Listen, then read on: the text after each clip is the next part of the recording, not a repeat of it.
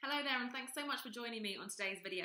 My name's Anna Lundberg, and I'm a success coach and business strategist. I help people to build businesses and create lifestyles that will give them more freedom, more flexibility, and ultimately more fulfillment. And now I talk a lot about taking one step outside your comfort zone, one step forwards, one step into your growth zone, and so on. And today I actually want to talk to you about why you might not be taking that step.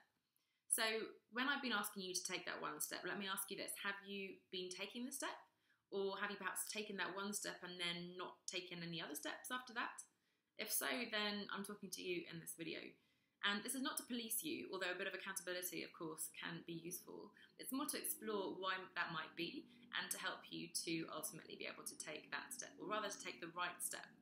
So there are a number of different reasons why you might not be taking your step. And you may come across things like fear of failure.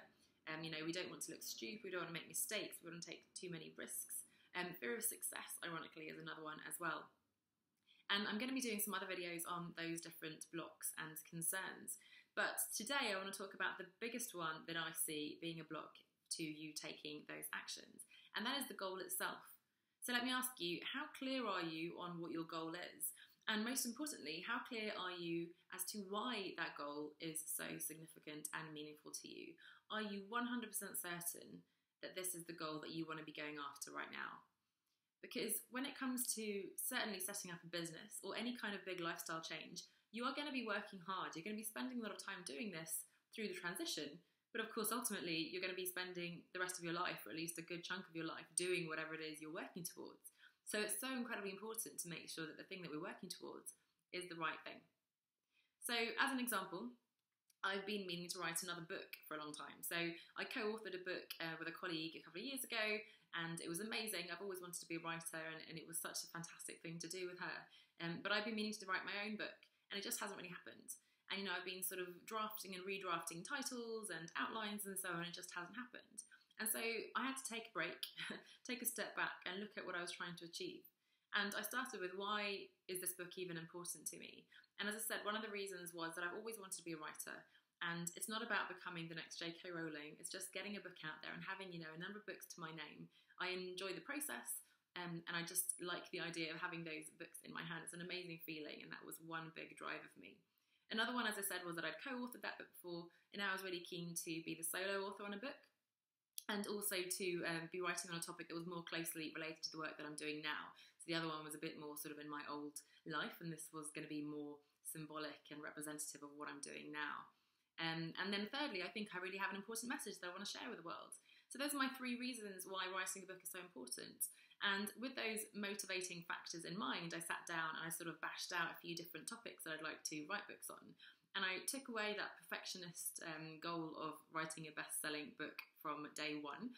And I thought, okay, I'll just get something out there. And I'm happy to report that thanks to this, I decided on kind of a low-hanging fruit topic, a collection of stories that I've pulled together. And I'm going to be publishing that very soon. And then I'll be working on my other books in the coming months. But that helped me. So I got really clear on what the goal was. It's not to become the next J.K. Rowling, but rather to get one other book out there into the world as soon as possible, essentially. Ideally by Christmas was my target, and secondly to understand why that was important to me. So for you, your one step today is not to take a step, it's not to take any action at all, but rather to go back to the drawing board and ask yourself, how clear are you on your goal? So what exactly is it that you're trying to achieve? With whom, how, when, and all these things. So get as detailed and specific as you possibly can. Write it down, create a vision board, whatever it is that will help you to get clear on what your goal is. And if you're not clear, that's perhaps an indicator that you need to spend a bit more time on exploring that. And importantly, write down 3 reasons why this goal is so significant for you, why you think it's going to make a meaningful difference in your life, and why it's going to be worth putting all that time and energy and effort into it.